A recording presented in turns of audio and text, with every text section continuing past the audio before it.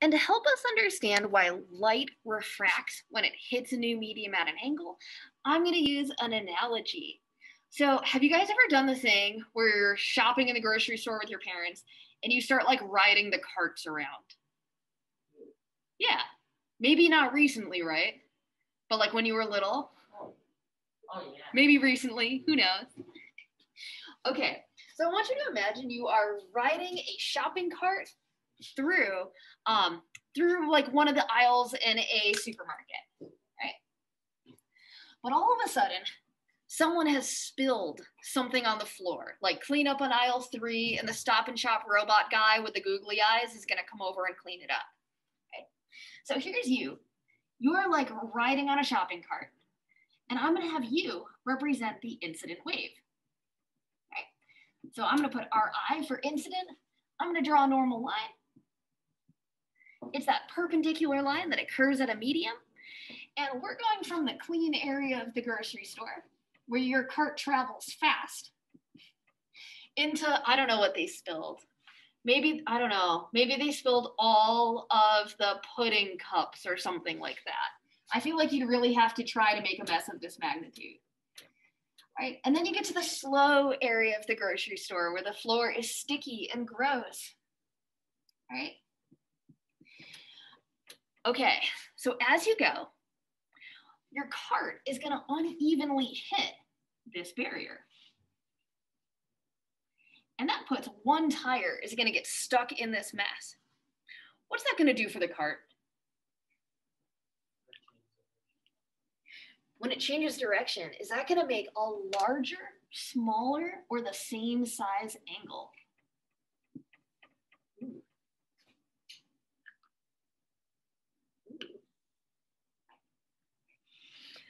My cart, if there was no problem, would just travel in a straight line. But where's it going to go now?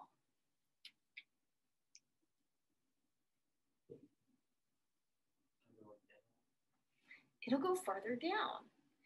So when light slows down, it's going to change direction. Think of it as like this tire gets stuck and it rotates the cart. This part of the cart is going faster. But this wheel is stuck, and that's going to take the ray of light and make it go downward, changing the direction. Your refraction ray diagram is going to look exactly like this.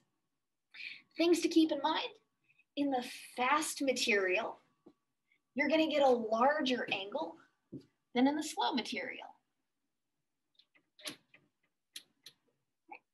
So you're going to notice you're going to have the same 5 parts as a reflection ray diagram, right?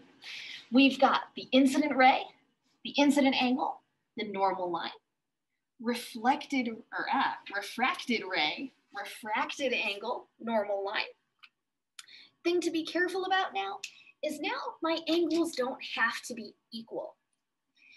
In my faster material, the medium in which light travels faster, in my fast material, I'm going to have a fatter angle.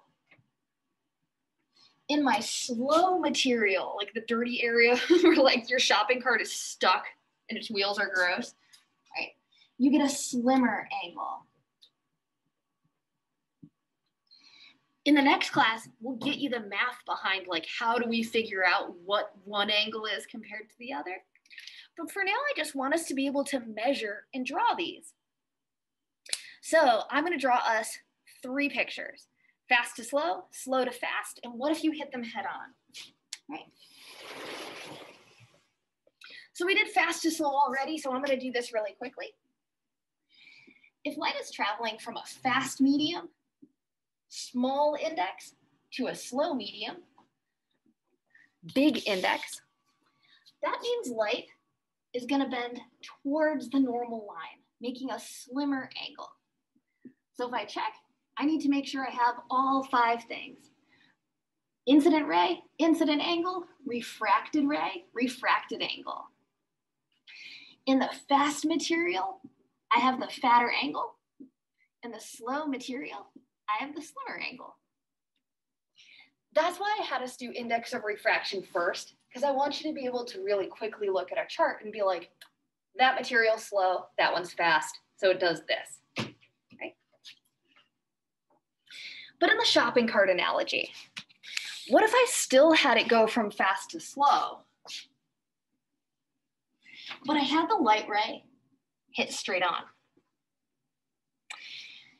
In our shopping cart analogy, if the shopping cart hit like this, both wheels would hit at the same time. And since both wheels hit at the same time, would the light bend? Oh. This is what happens with regular panes of glass. Because light is hitting it straight on, like your incident angle is 0, that also means your refracted angle is 0. The light would just keep going.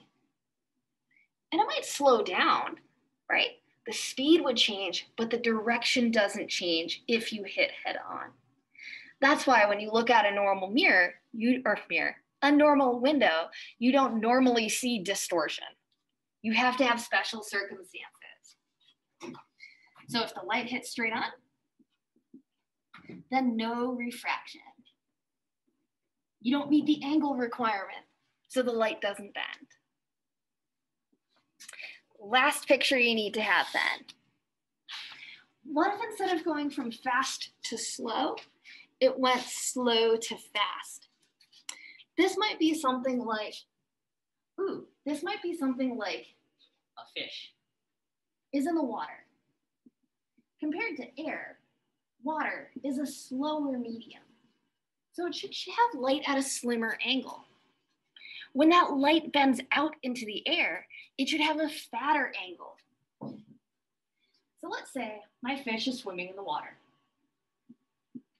The fish's light hits the air-water interface, but now in the new material, the light has to bend farther to make a fatter angle.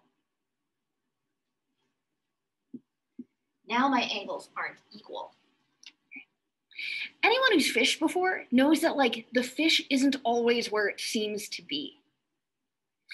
In this case, if I had a fisherman, let's say it's Tom Hanks is spear hunting in, what's the movie where he gets stuck on the island with Wilson?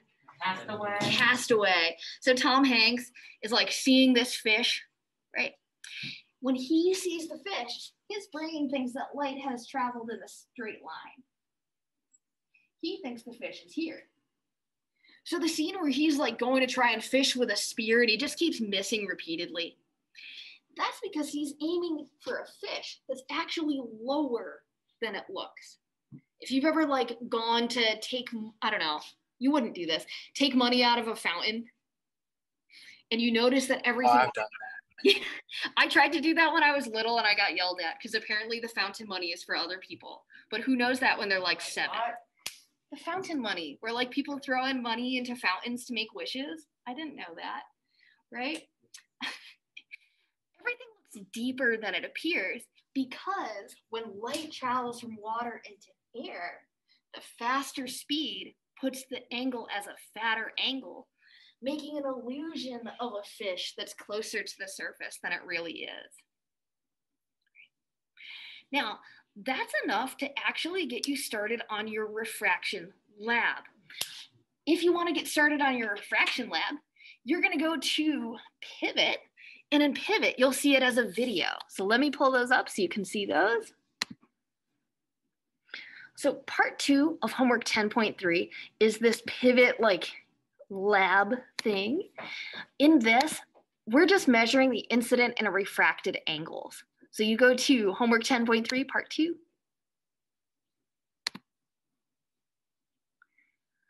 And it's going to show you a video. In the video, you're going to measure the incident and refracted angles, and we'll try to use them to come up with a pattern. We'll try and use them to figure out our angle of refraction and also our index of refraction.